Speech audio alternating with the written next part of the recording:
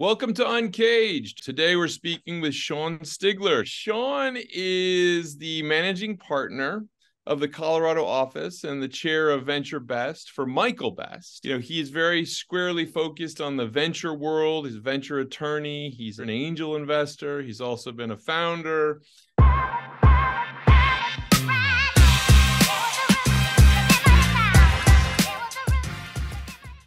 No surprise to any of you, today we're going to be talking about that lovely world, that entrepreneurial world that some of us are living every day. And Shawn's going to share some guidance and wisdom with us on what's happening in that world. But Shawn, before we get there, tell us a little bit about you and your career. Yeah, no, absolutely. And thanks for the opportunity. Looking forward to it. So, yeah, I'm originally a Wisconsin guy. So was started off as an accountant and really fortunate to work in this bipolar type environment with Arthur Andersen, a huge accounting firm from back in the day, and worked with a lot of entrepreneurs, a lot of family offices. So, and yada, yada, yada, had a great experience there and always wanted to live in Colorado. So moved out here in about 2000 and was fortunate enough not too long after that to start a firm called Modus Law. So did the founder thing, figured out who our telephone carrier was going to be, how we were going to do a 401k, been through those trenches. And yeah, really grew that firm. So we split our practice there again in sort of that bipolar fashion between entrepreneurs, growth companies, venture-backed companies, and then a lot of family offices, VC funds, what cool kids call now capital allocators. So people putting money into that innovation economy. So it was great. I was fortunate to be here when Techstars, Foundry, a lot of that ecosystem was really growing in Colorado and was able to sort of be part of that ecosystem. Yeah. And then grew the firm to about 16 folks. And as a lot of entrepreneurs go through this challenge, you're not quite big enough to do all the things you want. You want to keep growing. You want to keep giving opportunities to your employees and your team and also your clients. And we got approached by Michael Best, which I had known as a kid, and just a great firm. We kind of call ourselves the Goldilocks firm, which we can talk more about later. But it was a great opportunity to both level up what we could do for our clients and the platform and the service, but then also, do things like we have a 16-week paid parental leave program, Nice. Something I could never do as a small entrepreneur. A lot of the folks have made partner that were on my team and just all the resources. So yeah, that's been a little bit my journey. I love that. I mean, it made me think, in a previous entrepreneurial journey that I was on, I launched an advertising agency and it was a services business. And services businesses are wonderful in one respect, in the sense you don't need a ton of capital to get them going. Yep. But man, are they hard to scale. Agreed. At least profitably, right? And so, when you were talking about that inflection point, the things you can do for your teams, I remember having a similar inflection point where we'd grown quite a bit. We were a nice little firm, but to get to the next stage, our EBITDA was going to drop dramatically. We're going to have to reinvest. And it was and why are we doing this? It's a conundrum in a way. It really is. Right? It's an interesting moment. But, back to the stuff you're working on, Shawn. Here you are now, Michael Best, working in Colorado. Tell me a little bit about what the team is working on right now. Yeah, no, absolutely. And it has, as you know, been a very interesting time in the venture market the last 6 months. So I've been really excited. I think all of us on the team have really noticed things pick back up the last month or 6 weeks. So, 2020, 2021, 2022 were, anyone who follows venture, off the charts, capital deployment, investment, growth, valuations. And then things crashed back to earth the second half of 2022. And it's been a little bit of a choppy market for innovators since then. And so I'm so excited. We're really seeing the especially the early stage market really pick back up. A lot of deals, a lot of money getting put in play. I think unless there's something else terrible that happens in the world, I think Q1 is going to be a really good time for innovators. And so that's been great. And then our team, both in Colorado and nationally, we added a great partner of mine, Aaron Barker, former Wilson Sonsini attorney down in Austin, really growing our team there. Great team in Chicago, added a great team in North Carolina. So our thesis is really, historically, we're famous for doing a lot in the tech transfer office world. So innovation coming out of universities. And we've really grown that, lucky enough to work with, a number of universities around the country. So continuing to grow that team is a big focus of ours so that we can be boots on the ground in these innovative markets.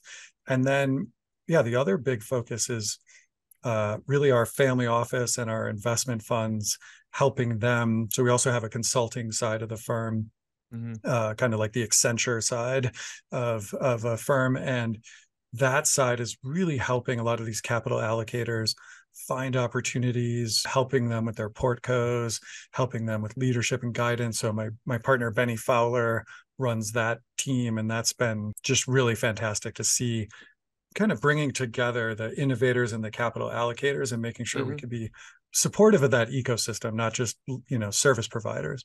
Yeah. And I mean, when you look out into the world, one of the things that as an entrepreneur I find very heartening is you say last 6 weeks, things are getting better. Before the last 6 weeks, it was a bit of a wasteland, I think, for a while there. People were really stressed out on that. And I worry about that, not only because I am an entrepreneur, but also because I'm such a big believer in the space that you work in, Shawn. Yeah. I really do think that it is the driver of our economy and our world. Sure. And so with that idea in mind, what are some of the things that you're seeing are getting a lot of focus right now in the venture space? Yeah. Well, and one thing, just stepping back to your point before we go there, is, like so many things in market economies, the best opportunities are often when it's the most scary, right? And so if you go back, and I've posted, your team's amazing on LinkedIn, but if you look back at the cycles, so kind of the post 01 tech bubble crash, all the companies that came out right after that, it was one of the most prolific periods and most successful times for venture capital investment in history, was that 02, 03 iteration. Similarly, 2009, 2010, Uber, Square, Airbnb, like so many innovative companies came out of those post downturn cycles. And when you think about it, it makes sense, because unfortunately the big tech companies, we see it again today. Spotify just laid off folks. They lay off folks. Twitter laid off folks. Google laid off folks. And so all these folks who had very stable jobs, but who were very creative, very innovative, unfortunately, when they lose those jobs, then all of a sudden they look and they say, I've always wanted to start this company. I've always had this idea. And so it can just be an awesome time for innovation, and you can get that talent working on innovation. So, and then to your point, seeing a lot of different things in the market. I mean, obviously what's catching everyone's attention is artificial intelligence, large language learning, similar to, and there's amazing work going on there, but similar to when we had the crypto bubble that burst, you're seeing a lot of bolt-on AI to non sequitur companies. And I think companies or investors are getting wise to that. So I don't think it's smart to just add artificial intelligence to your snack bar company. Like we don't need that. But real AI, real automation is getting a lot of traction. I think as we're having this employment, I still think 10,000 unfilled jobs in the economy. So investors are looking at, well, what are ways, if we can't get people to fill those jobs, how can we serve those? So and how can we help improve the process for companies, help improve entrepreneurs? Another great company we work with, Tilt, is a leave management platform started by two great women in Fort Collins, and it really helps these companies that are growing and scaling, like yours. You have employees in California and Florida and Texas. Well, how do the leave laws work? What happens if, they want to take leave? Well, that's a lot for an entrepreneur to handle. So companies that can say, hey, we're a solution for that. It's a SaaS platform. We'll make sure you're covered. Right. Yeah, I love that. Well, I mean, it just reminds me of a TED Talk that I went to years ago, where it's a relatively famous designer, and he had decided that every 5 years he would take a year off. I love in this his person. life, right? And Yeah. his argument was basically like, it's not human to just constantly do the same thing for 30 years. Like, if you Uh-huh. take a break, it allows you to refresh, recharge, think about things again, and move forward. And I Yep. was having the same conversation here in New York last night. I was out with a group of medical professionals, that Cool. work at places like Bellevue and NYU, Sure. and they were talking about leave. And Yep. because doctors are burnt out, A they hundred are, percent. right? And some of these people are really profound scholars, like they're working Yep. on amazing things. And I said, well, has anyone considered like leave, like if you take a year out? And the top guy was like, not possible. Like, not we're not going to allow it. But it was like, it's exactly what needs to happen. A We hundred need a percent. system. So I love that. I love Yeah. that idea. It's a Yeah. great one for No, sure. it's awesome. And you touched on another hot vertical is med tech, medical innovation, Yeah. alternative medical delivery systems. That's been really, really hot. And we just had another great company. It's called Keel, like keel on a boat, but successful entrepreneur, multiple time founder. But it's a mental health care platform to support healthcare workers. Oh, that's great. So exactly what you're talking about, because it's such a need. And so, those are the types of companies that are getting funded quickly, getting funded by good funds, because we are waking up to some of these pain points in the economy, and Yeah. it's great to see. It's great to see. Well, listen, Shawn, I mean, you've done a lot of amazing work in the broader venture space and certainly dedicated your career to this. Tell me what drives that. What drives Yeah, your passion for this space? yeah. Um, no, I mean, as I talk to our more junior folks, I just think it's the greatest job in the world. So, because I mean, on any given day, if I looked over here at my calendar, I talked to a couples therapy company platform an Hmm. hour ago. You talk to a consumer products company that's trying to, have more quality ingredients for young kids. The Hmm. the diversity of innovation I get to interact with every day is unbelievable. Like, no one should get to have this much fun, and Right. you just get to see what's next in the economy. And so we're just a small part of the story of these companies, but being able to really, a lot of our founders we work with when it's two kids in a garage, they have Hmm. no money, they're at the very beginning stages, and then see them grow to hundreds of employees, massive impact in society, whether it's clean tech or, a SaaS platform or CPG or whatever. It's just so cool. So that part, I mean, there's just, it's amazing. Yeah. And then as I get older in my career and get to be fortunate to be in a leadership role, just being able to be a little part of the up and coming folks, and Right. seeing them grow and find their passions and what gets them out of bed. And that part's amazing. And then I think the third thing is working with a lot of capital allocators, helping them find those opportunities, seeing the passion they have for making a difference in the world, and then just seeing, I mean, sometimes it's tens, hundreds of millions of dollars that are going into clean tech or women's health issues or things like Hmm. that. And it's like, this is moving the needle in our country. Like, this is making a difference. And so Yeah. it's, again, I'm just a tiny part of it. We're just a tiny part of it, but to be along for the ride, it's pretty awesome. Yeah, no, and I mean, for me, it's really kind of making sure that that whole broader ecosystem holds together. I mean, I get Uh-huh. it why we have these massive corporations, but just breathing life into these concepts and making sure that we move them forward in an accelerated path is Yep. absolutely key. So it's a great story, Shawn. But I mean, it's an interesting time still. I mean, we It still is for have sure. this economic cycle that we're in where interest rates are Mm-hmm. really, really high. I mean, to be honest with you, it's kind of like I should have listened to my parents, when my dad would tell me stories about the 1970s and you're like, Uh-huh. well, you have no idea how good you have it, and we used to have a 12.5% Yep. mortgage and all of these types of things, but interest rates still are high. The Yep. economy is filled with lots of question marks. Uh-huh. Everything is really unpredictable, but there's a lot of good things for 2024, right? We see Yep. that it's going to be an Olympic year, it's an election year. Yep. The US economy still seems to be charging Yep. forward. What are you seeing out there? Yeah. No, absolutely. Yeah, it's funny. My parents' first mortgage was 14%. Yeah. Woo! It's crazy. No. And I think, as hard as it is to say to all of our founder friends, I think the zero interest market for so long in some ways did not serve us well, because it Mm. allowed just a little bit of lack of focus sometimes, or the fact that money costs money now, even though I wish it cost about half as much as it did. I think that'd be the sweet spot. But it's making people recalibrate and think. And hopefully, the Fed has certainly signaled they're trying to hedge, but they've certainly stopped. And we might even get a rate cut mid Yeah. next year.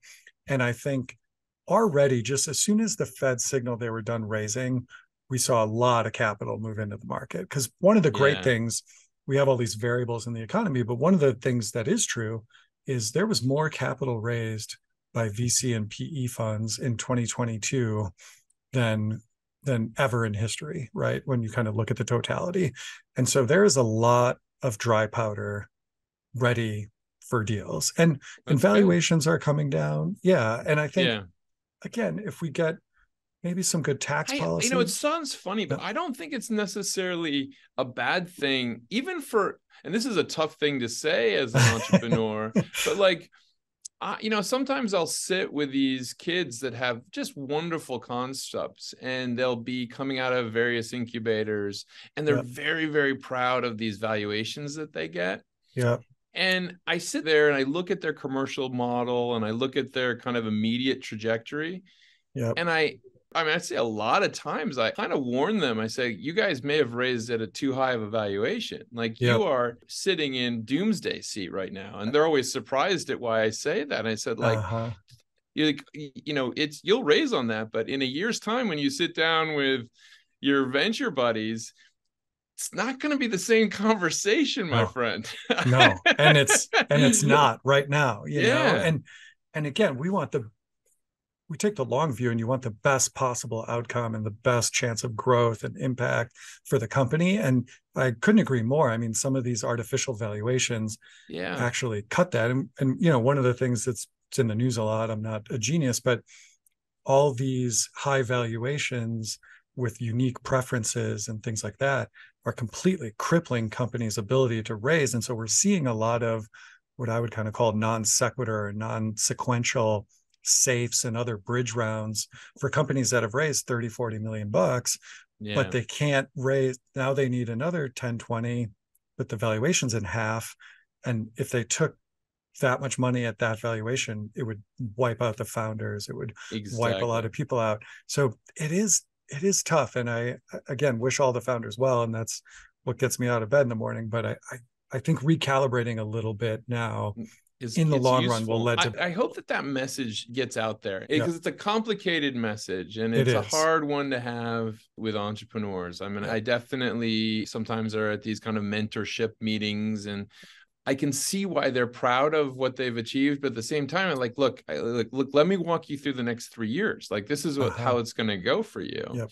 and be careful here. Like, Yeah. be thoughtful. Like, it's And a tricky one, right? it is. And in those of us who went through the 2001 bubble, even, I mean, a lot of those were public companies. What we always stress to our clients is if the financial exit is your motivator, until the money hits your pocket, nothing Mm, else really matters, right? So right. if you get a really high valuation as an early stage and then you run out of money, well, that didn't do you any good. You Yeah. know, Even if you get a high valuation later and it fails, or you don't get to optimize, or you don't get the liquidity event, it also didn't do you any good. I mean, secondaries are getting more popular, which is good. You can take some money off the table, but until that money hits your pocket, it's all academic. So, yeah. Well, there you go. You heard it here. Shawn, thank you so much for Of being course. on Uncaged today. If someone wanted to learn more about what you and the Michael Best team are working on, Yeah. where's the best place to find you guys? Yeah, no, absolutely. Well, certainly with your great help, LinkedIn is a great place, and we're very active there, both myself personally and the firm, Michael Best, and then michaelbest.com and Twitter as well. So yeah, very Excellent. much appreciate the time. Thanks so Well, much. Shawn, thanks so much for being on the show. We've been really talking about the venture landscape, where we are. Shawn Stigler is the managing partner of Michael Best in their Colorado office. I really am jealous about being there. Over Thanksgiving, I was up in Vermont and they were just getting snow, and I missed the ski opportunity by a week. A week. So I'm always jealous when I talk to people in Colorado that you guys have such a beautiful place to be. Shawn, thanks so much for being on the show, and we look forward to having you back. All right. Thanks so much, man. Cheers.